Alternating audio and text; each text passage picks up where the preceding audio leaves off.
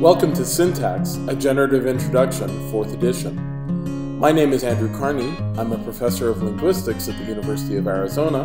I'm the author of your textbook, and I'll be leading you through this series of video tutorials.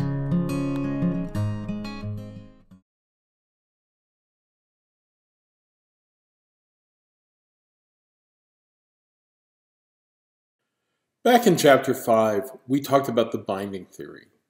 That's the principles that govern the distribution of particular types of DPs, anaphors, pronouns, and R expressions to other DPs in the structure. We saw that particular structural configurations or structural relations have to hold over anaphors and can't hold over pronouns and R expressions. This was our binding theory.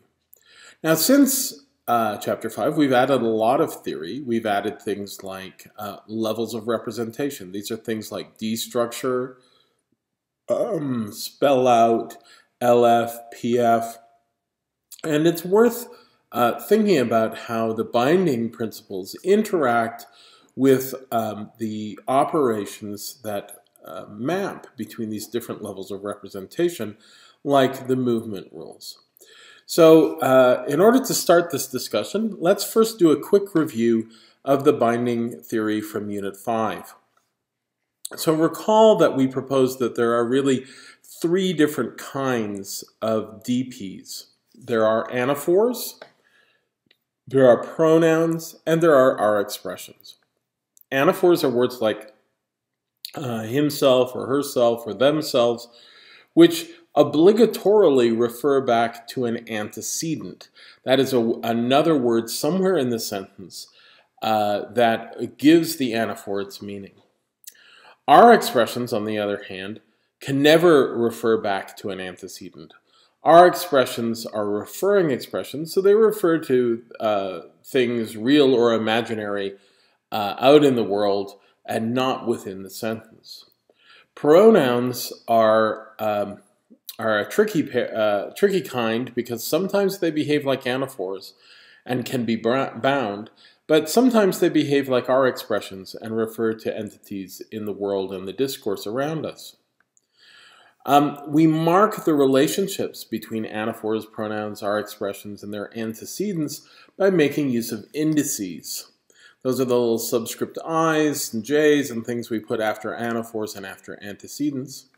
And when two items share an index, we say they're co-referent. Now, co-reference in and of itself is insufficient to describe the patterns that we find among these items. Instead, we need another notion, which is essentially an extended form of C command. It's a C command where the two items that are in the C command relationship are co-indexed.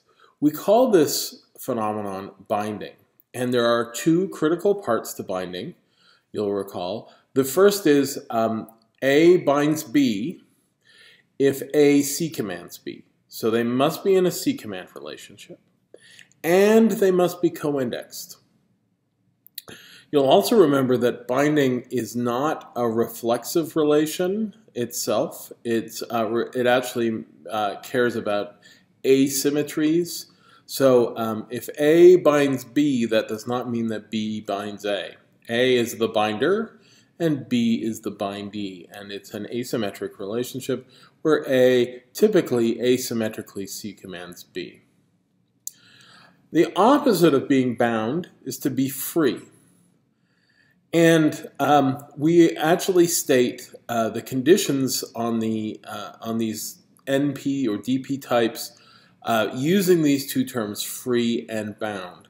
Anaphors must be bound. That is, they must be in a relationship with an antecedent that consists of C command and co-indexation.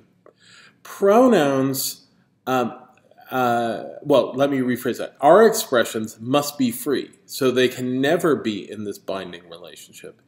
And pronouns must be free under certain circumstances. You'll remember that there's an additional restriction that's known as the binding domain. The binding domain holds that the relationship between A and B in a binding relationship has to be a certain distance within the tree.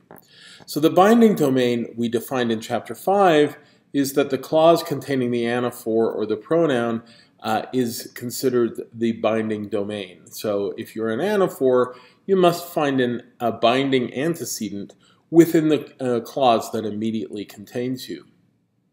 Now we are going to revisit this definition of binding theory in the next set of videos in this unit, because it turns out that the notion that it's just the clause containing the anaphor or the pronoun doesn't really work very well in all but the most general cases. In this video, we're going to concentrate on what level the binding conditions hold. You'll recall that there are three binding principles, or they're sometimes called binding conditions.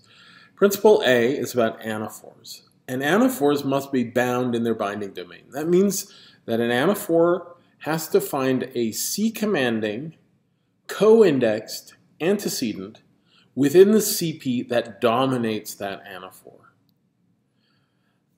Principle B governs the distribution of pronouns. You can have a pronoun anywhere, but if you do, it must be free in its binding domain.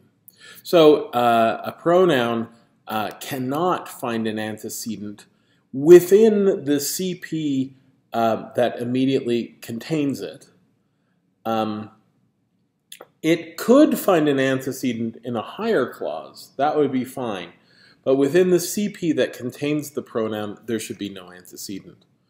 And binding principle C governs our expressions. Our expressions must always be free. They can never find an antecedent anywhere. Doesn't matter what the binding domain is. For the most part, we're not going to be terribly concerned about principle C because that holds no matter what. We are going to be concerned about the distributions of principle A and principle B because they have greater restrictions. Okay, so now let's turn to the issue of levels of representation. So let's ask the question, where do the binding conditions hold? Do they hold of D structure? Do they hold of LF? Do they hold of PF? Do they hold at spellout? There's conflicting evidence we have here. So let's take, for example, the sentence, which pictures of himself did Juan hate? Now what you'll notice here is there is an anaphor, and that anaphor appears to be bound by Juan. So there's an obligatory co-reference between Juan and himself. But after we've done WH movement of this whole complex WH phrase up to the beginning of the sentence, Juan no longer C-commands himself, right? Himself is only C-commanded by Juan before you did the WH movement. So in the underlying sentence, Juan hated which pictures of himself, Juan does indeed C-command himself. And so binding condition A is met before you do the movement. But once you do the movement, you disrupt that C-command relationship between Juan and himself. So this suggests that binding condition A might happen at D structure before you do any movement. So imagine what you do is you construct your tree, and then you look at your tree to see if the binding conditions are met. You look and say, are there any anaphors? Yes, there's an anaphor. Is it C-commanded by its antecedent? Juan, yes it is. Check mark, we've met binding condition A. Then you do WH movement. So that's an argument that binding conditions happen before movement, which would suggest they hold at D structure. The problem with that is there's also almost equivalent evidence that shows that the binding conditions have to hold after movement. So take this sentence, Juan wants himself to be appealing. Himself starts off as the subject of to be appealing, and it undergoes subject to object raising. So movement from this embedded subject position into the specifier of agar-o. It does this for a variety of reasons. It does it for case because this is not a case position. So it needs to find case in the higher clause. That's subject to object raising. Now, this is slightly problematic because the anaphor here himself, in its base position, does not meet binding condition A. Because as an anaphor, it has to find its antecedent within the CP that immediately dominates it. So here's where the anaphor would start out, and there's a CP right above it, and there is no antecedent within this CP. So this, at least at the D structure, would appear to be a violation of principle A. But when we move this element into the higher clause for case reasons, himself finds itself within the same clause as its antecedent. So himself is in the same clause as Juan. It's dominated by the same CP. So therefore, it can be bound in this particular position. But that only happens after movement. So our previous example showed cases where anaphors had to meet condition A before they moved. And here we have a case where an anaphor must meet condition A only after movement. This is a real problem for us. So our binding domain at D structure does not contain an antecedent. But the binding domain, but after you do the movement, the binding domain shifts. So this anaphor shifts and finds a new binding domain, and it can find an antecedent. So it meets condition A after movement. We have a conflict. We have some evidence that it's before movement and some evidence that it's after movement. So where do binding conditions hold? One possibility that might have leapt to mind, that we have solved similar sort of conundrums by using ordering. But after the level 13 model of unified movement, we technically only have one movement rule, which is move. So you can't really order binding condition A, then move, then binding condition A, then move. There's no way to sort of make that work out. And when you think about it at a deep level, the level that binding really should hold at is LF, the logical form. Because what binding does is it establishes meaningful relationships between two DPs. And meaning is calculated at LF. The semantics holds at LF. So in an ideal world, your binding conditions should hold at LF. But we have evidence they showing up at least at D structure. How do we fix this? Well, one possibility comes from a recent notion about what movement really is. We're going to talk about this in more detail in the videos associated with Chapter 19 on merge. This is a recent advance in the thinking about what movement is and what phrase structure is. The details of merge don't need to concern us here. Instead, we can think about one particular portion of merge that's going to solve our problem for us.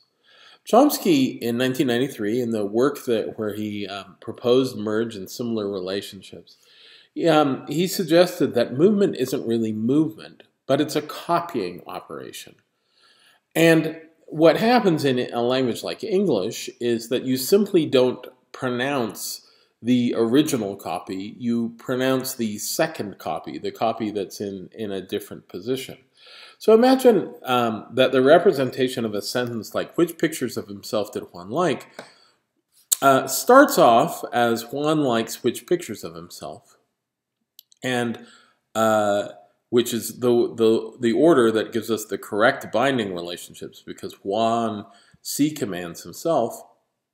But then when you do movement, you take a copy of this string, and you put it at the front of the sentence in the specifier of the CP because it's WH movement.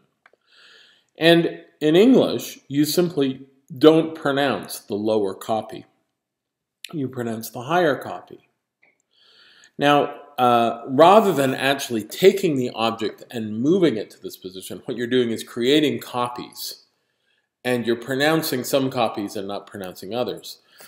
This is a little bit like ellipsis, right? So you have multiple copies of the same item in the sentence, and you simply choose not to pronounce the second one that is a repetition of what has previously appeared. The relationship between the two copies is sometimes called a chain. So there's a chain of copies in the sentence. And if we had multiple cases of WH movement where we were moving an item up and up and up and up cyclically, as we had to do for the minimal link condition, you would have multiple copies on the way, and all those copies would be linked in what's called a chain. So that's the relationship between the copies. Now, we are able to explain the differences in binding domain in the sentences like this one and the sentences that we saw with subject-to-object raising by changing our definition of principle A so that it makes reference to chains. So here's our revised principle A. We say one copy of an anaphor in a chain must be bound in its binding domain at LF. So what this means is in a sentence like, which pictures of himself did Juan like, and then silently, which pictures of himself, there is one copy of the anaphor that meets condition A, principle A, because it is bound, it is C-commanded by Juan, and it is co-indexed with Juan. So this copy meets the condition. The higher copy does not, but that doesn't matter because binding principle A says one copy of an anaphor in a chain, and we have a chain here, must be bound in its binding domain. So in this sentence, the silent copy meets condition A. In the other sentence, where we saw that condition A seems to be met after movement, so this is a case where we do subject-to-object raising of himself from this embedded subject position, because it's not a case position, into this higher agar OP. After we've done this movement, the higher copy can be bound by Juan. So Juan C-commands himself, and they do so within the same binding domain. The lower copy does not meet condition A, but that's okay because the principle A simply says one of the copies has to meet the condition. So in the first sentence, the lower copy meets the condition, and in the second sentence, the higher copy meets the condition. And that's how we can explain this paradox of the relative ordering of movement and binding principles. We simply state that the binding principles hold at logical form. And the logical form contains all the copies in a chain of movement. And if you have an anaphor, you simply have to look to see if one of those positions meets principle A, in that it is C-commanded by an antecedent within its clause.